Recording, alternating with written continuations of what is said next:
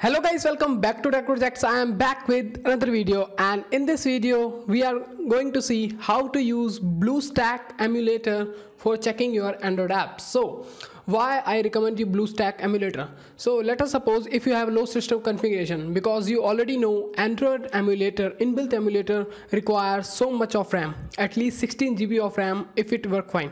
So there is a best alternative option like Genymotion, Bluestack, and there are lots of other Android emulators are present, but Bluestack consumes so much less RAM, and also Bluestack has very lightweight and it is very fast. So in this video I am going to show you how to use Bluestack Android emulator for checking your Android apps. So this video is going to be very amazing. And one more thing I want to say, if you say you can run your device, you can run your Android apps on real device, I totally agree with this. You can easily run your Android device on local devices, but let us suppose in future I am going to soon upload the complete API series, like how to create your own API, how to set up your local server and inside a XAMPP server. So on that time we need an emulator. We can also check that apps on our real devices, but it is not possible for everyone, and we have to do lots of changes inside our Android ID, and also we have to also make lots of changes inside window. So there is a best option to install this lightweight emulator for checking that apps on that time. And this emulator has lots of advantage like lightweight and very amazing, but the disadvantage is that only that of this emulator, it work up to Android 7. So currently latest version is Android 11, but it works up to Android 7. So there is no Android 8, 9, 10, 11 present in emulators. So hope you understand why this is lightweight, but this is very helpful for checking some lightweight apps, some apps which work on local server. So on that time we need an emulator, and it is very amazing choice to use this. So in this video I'm going to show you how to do the complete setup of this emulator. So don't further delay, now let's start the video. And if you don't subscribe the channel, then please subscribe the channel and hit the bell notification. So now let's start the video. So for using this, simply open your any browser. So soon I am going to upload the complete API series. You can see currently I am working on this, so soon I will going to upload this.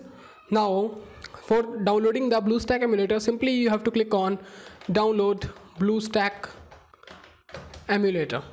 So you can see this is the latest version of Bluestack 5. So click on this, and when you click on this, you have to click on download Bluestack. So when you click on this download Bluestack, it will download the 1 MB file. So I will show you. So you can see the file is downloaded successfully. So this is just a exe file. So when you double click on this exe file, it will open the setup. So on that time you have to simply click on install. So I already installed the emulator, so that's why I'm not showing. So it just show the exe file, and you have required only 350 to 400 MB of internet. So it is very lightweight. You can see this is the size of this emulator is just 400 MB.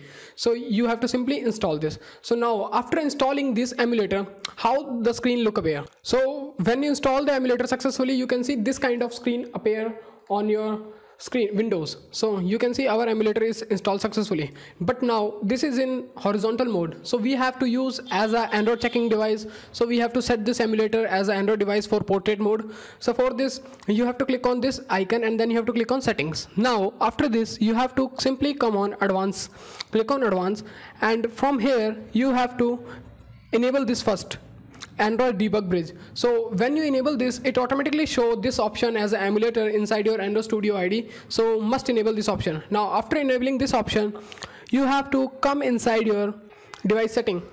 So you can see from here you can select any phone you want to use, like it contains lots of phone, so you can select any. So but it is recommended 1+5, so I am going with 1+5, but you can select any. Now you have to click on display. So when you click on display, you can see the recommended screen size. You can see in this is the landscape mode. So from here, first of all you have to select portrait. Now after selecting portrait, you can select any resolution. It is your choice, and it is recommending me this resolution, so I am going to with this resolution. So always go with the recommendation, but you can select by on, it is your choice.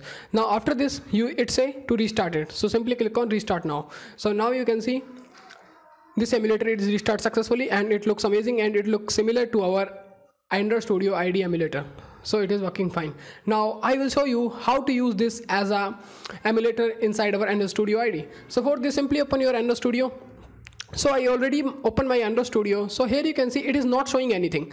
So why it is not showing anything? Because if you want to show emulator inside this Android Studio, so the criteria is that first of all you have to open Bluestack emulator, then you have to open that project in which you want to use. So I already opened that Android Studio, so that's why it is not showing here. So I have to open new project again. So you can open any project, it is your choice. So I simply click on file, then I click on new open, and then I simply select this project and final reel downloader, and then I click on this window. So when you open this, you can see our emulator is already open. So now it is showing here.